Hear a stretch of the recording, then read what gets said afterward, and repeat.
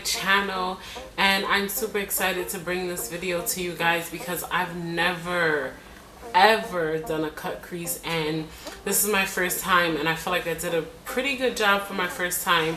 But yeah, so I just wanted to bring this sexy tutorial to you guys. I'm loving this lip. The purple lip is like in right now, and yeah, so if you guys are interested in achieving this look, then definitely stay tuned. But before we go, definitely don't forget to hit that subscribe button, also that notification button, so you will never miss a video from me.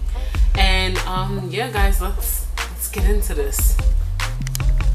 Guys, I've got my softbox lights, one on each side, which I'm super excited about because you know, like, lighting is everything, and I just felt like I wanted to bring more quality to my channel. But I am waiting on a ring light. I do have this little ring light on my camera, but I really want like the actual ring light. I will be getting that soon, trust and believe, so definitely look forward for that. And I know you guys probably already noticed a difference in quality with my videos, and that's all I'm trying to do, is just bring better quality videos. And yeah, so yeah, let's just get into this thing.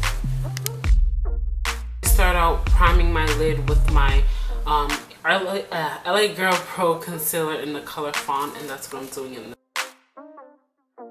What I did, I went in with my 120 palette, and I used this dark color right here. It's almost like a not a burgundy, but it's a brown with a little hint of red, and I just put that all over my eyelid. As far as the colors that I used, the cut crease, it was kind of hard for me. I really struggled a lot with this. What I basically used, which probably was the reason why it was so hard, is probably the products I use. I use this Tarte full foundation concealer in the color medium beige. It doesn't work for me as a foundation, so I figured I can use it in my cut crease, which was stupid. So I also use this color corrector concealer from Ulta Beauty, and that helps out a little bit, but I think had I had more like a creamier base, it would have worked better. But I did the best that I can, and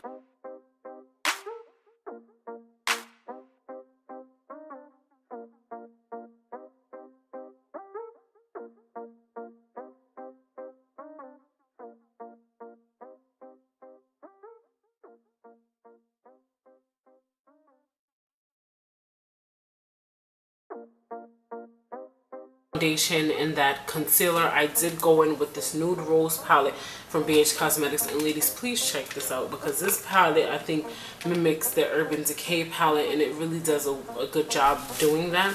So I use these two colors here, this color and here. I wanted to winged liner, and Lord, I struggle with this, but I try to do my best. So with this, I'm going to use this liquid eyeliner. It's waterproof from Maybelline, and it's called Ultra Liner, and it looks like this.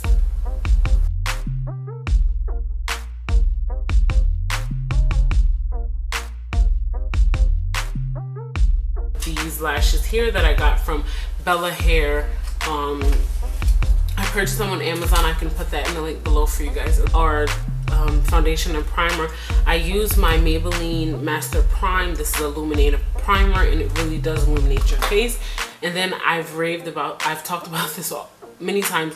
Everyone's raving about it. I've done a review on it. I'll put that in the link below. But this is the NYX Total Drop Foundation. Underneath my eyes and my nose and my Cupid's bow and the bridge of my eyebrow, I use the Maybelline Fit Me concealer in the color 30 Cafe, and this mimics the NARS.